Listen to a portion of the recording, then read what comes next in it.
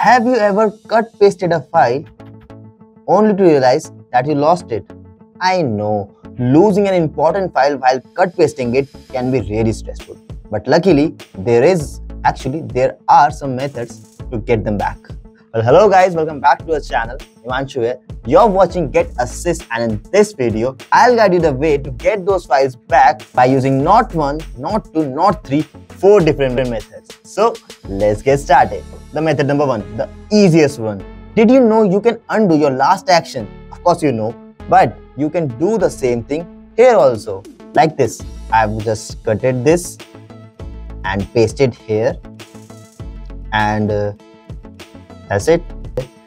And simply right click and undo the move. This method will undo the cutting and pasting, and the file will get back to its original location. Method number 2. Sometimes the files are hidden here and there, and to unhide them, there is a very simple method. Open up the Start menu and search for Control Panel. Click on Appearance and Personalization. Then click on the File Explorer option, where you can find a View tab of Show Hidden Files, Folders and Drives.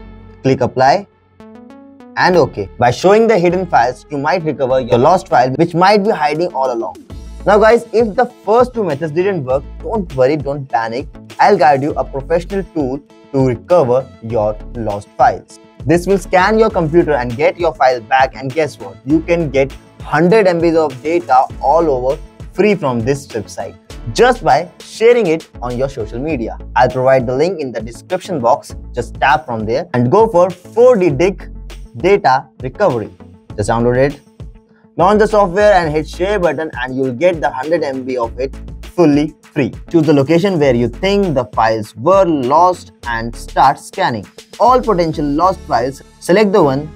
4D Dig will find all the potential lost files. Select the ones you want to recover and make sure that you save it to the different location to avoid overwriting. And just like that, your files are back where they belong. Now, time for the last one, the last method. The last one is a great method of system restore, but it only works if you have created a recovery point. So, first of all, I'll teach you how to create a recovery point. Step 1. Creating a restore point. Type Create a Restore Point into your search bar and open it. Click on Configure. Turn on the system protection. Click on OK. After that, click on Create. Name your restore point. I'm renaming it as Restore Point only.